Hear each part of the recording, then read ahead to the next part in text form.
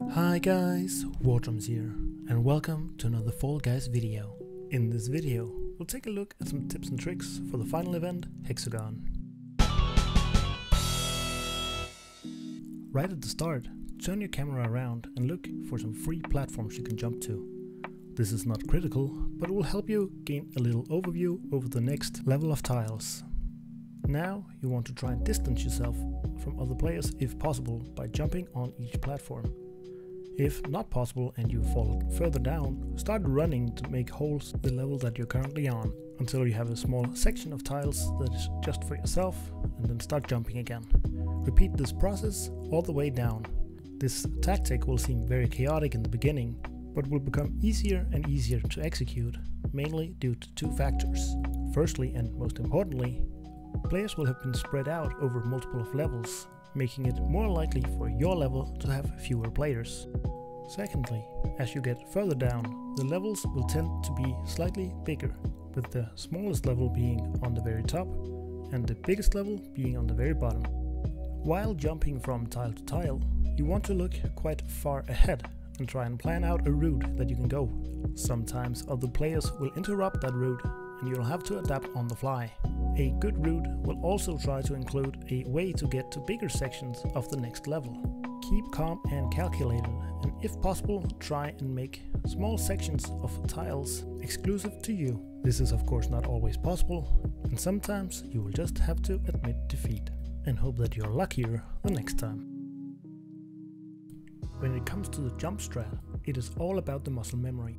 Learning how long you can stay on a platform before you need to jump can greatly improve how long you have before you have to jump down to the next level. This is of course very important in some of those nail-biting situations on the final level. After landing on a tile, it'll stay there for a little more than half a second before disappearing. Again, it is very important to stay calm and collected, as half a second is much longer than you would initially think. This footage is actually not the best representation of how long you can take on each tile, as I wasn't 100% focused in this situation. Another very important skill to learn is to judge whether you can jump over a gap or not. Jumping over single tile gaps is very easy as long as you make sure you have a little bit of momentum before jumping. Two tile gaps are a little bit more tricky, as you will often need a dive in order to get over. When diving, I find it very useful to try and aim for a tile that has another tile right behind it, as this often ensures that I can actually keep on running even if my fall guy is not ready to jump yet. Lastly, we will try and take a look at a different strategy that you will see at least one or two players use every single time you get this map.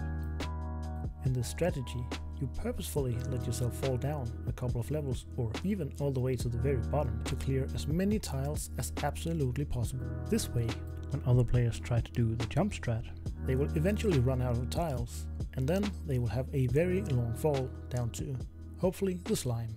Personally, I dislike using this strat as I feel much less in control than compared to using the jump strat. But I do know that a lot of players have very good success rate with this strategy, so if it works for you, go ahead and use it. It is now your turn to take what you've learned and apply it to your own gameplay. With enough practice, the W's will come in no time.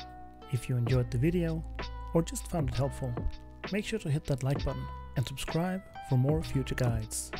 Also make sure to leave a comment on which map you'd like to see a guide on next time. If there was a section you didn't quite understand, or you want me to flesh out some of the points that I had, make sure to find me on Twitch, where I stream every Tuesday, Thursday and Sunday, link in the description down below. I have been Wardrums, and you have been you, and I'll see you in the next video. Have a good day, and a good life. Bye.